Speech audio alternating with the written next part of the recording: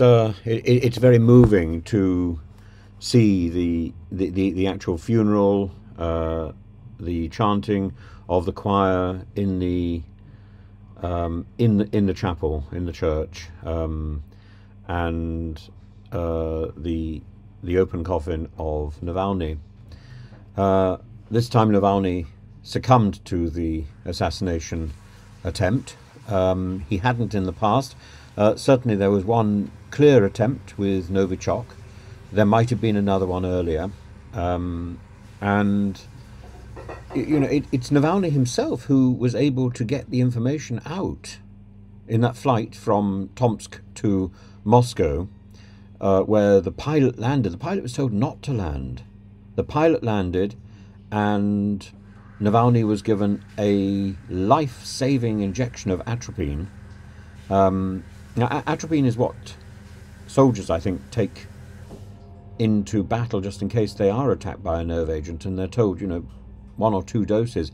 When the doctor who was manning the A&E in Salisbury was presented with the Skripals, he gave Sergei Skripal 30 doses, which is way in excess of the recommended dose, because he had experience, because presumably he knew that this was seriously dangerous, and it was going over the point where this was fatal, and he brought the man back. Extraordinary. And Alexey Navalny was brought back from death despite every effort. And when he rang up and pretended to be an official and spoke to Kuryastov, who confessed that he'd been part of this plot, and also said, you know, it was due to the flight being diverted, due to the pilot's action, that the plan didn't work. You know, that is remarkable. It's not that surprising. I was able to get information about some people who were involved in torture in Greece simply by speaking Greek with a local accent, and the people on the other end of the phone. Authorities, bureaucrats, for the most part, tend to be rather stupid and rather proud of their actions. This for them is an adventure, I suppose.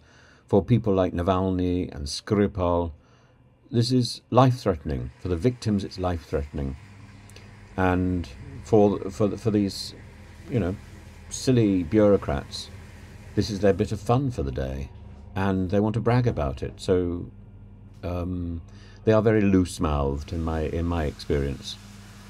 And the Navalny family, Navalny himself, have been unbelievably brave in digging out the facts. Kuryastov said that he'd smeared the novichok on Navalny's underwear. And, you know, over a period of time, because this is a dermal ingested nerve agent, it eats into the system and is then fatal. But it takes about 4 hours, so if you can get to it in time, it's you can probably save a life. But if ingested, if put into tea, or somebody was suggesting that maybe the stuff was squirted onto his tongue in The Polar Wolf. But certainly the idea that he died from any sort of natural causes is nonsensical. He died from being imprisoned on spurious charges, and what was the actual agent of the death? It's shocking. Anyway, look, I thought I'd like to play you 2 videos which I've got from social media. One is the bit from the funeral service itself.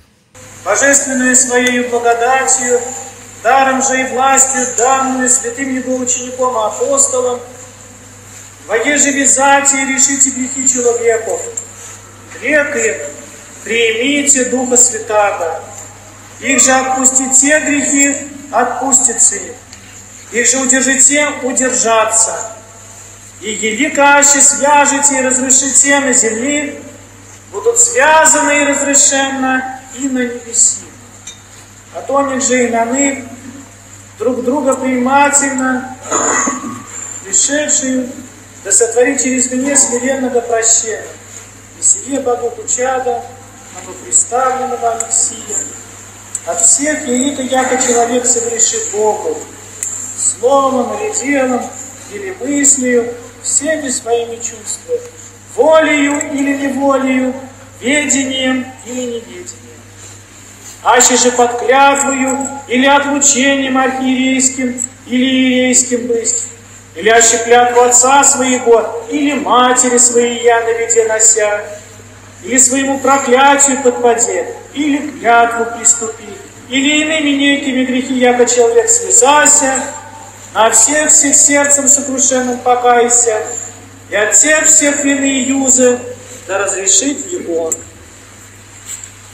Елико же за немощь естества забвение предаде, и также да простит ему человека любви ради своего.